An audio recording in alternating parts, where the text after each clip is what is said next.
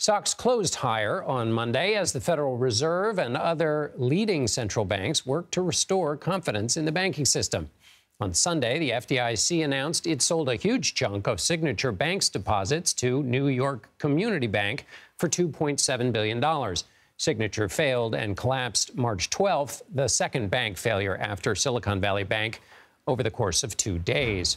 Overseas, Switzerland's largest bank, UBS, agreed to buy its troubled rival Credit Suisse for more than $3 billion. For more analysis, I'm joined by Dana Peterson. She is the chief economist at the Conference Board. Dana, why would the collapse of Credit Suisse have been such a big problem? And was it anything like the Silicon Valley Bank, or was this a whole other different kind of bank problem they were facing?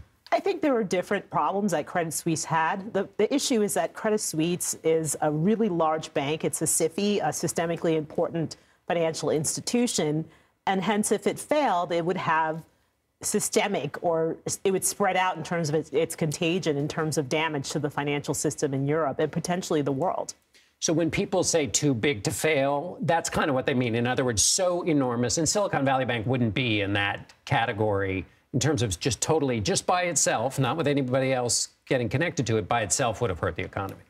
Well, I think, Signature Bank, not so much, but certainly SVB, yes, that was a huge bank in terms of its assets. It had billions of dollars of assets, many of it uninsured, meaning that the FDIC did not provide insurance if there are any losses.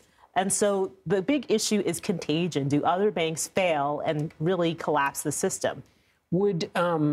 If Credit Suisse was in such bad shape, what is UBS buying, and why buy it? Well, they were convinced by the Swiss National Bank to purchase it.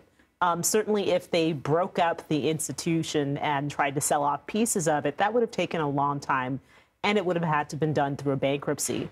So really, UBS is getting both the good and the bad, but certainly they're going to receive cash from the Swiss National Bank and also from the government to help them to manage any issues that they may have with these Credit Suisse assets. Probably got it at fire sale prices, too. The Federal Reserve is going to be making some kind of announcement this week. What's your expectation of what the Federal Reserve will do now that it's got its problem with inflation still, but now this interest rate sensitivity that's been exposed by this Silicon Valley Bank collapse? Well, I think at the end of the day, inflation is still the biggest problem facing Americans. It really does hurt lower income persons, and it just makes everything much more difficult. And certainly you don't want inflation expectations to remain elevated, meaning people expect that prices are going to continue to rise forever. So it's very important that the Fed send a strong message. Inflation is still a problem. We're still battling it. But at the same time, we can ensure that there's financial market stability. Indeed, the Fed is offering lending in cash, and its balance sheet is getting a little bit bigger. It ticked up. But at the same time, it can address inflation by making it more expensive to buy big-ticket items and certainly to buy services. When you wrote in the Washington Post, you mentioned how quickly the Fed has moved in. Banks have rushed in with solutions in this moment of bank uncertainty. Do you think there are other shoes to drop in as we think about the banking system and the challenges it faces? There could be, especially those small and medium-sized institutions that are not subject to the same regulatory scrutiny as the big banks. Certainly the big banks were part of the problem 15 years ago. Now they're actually part of the solution.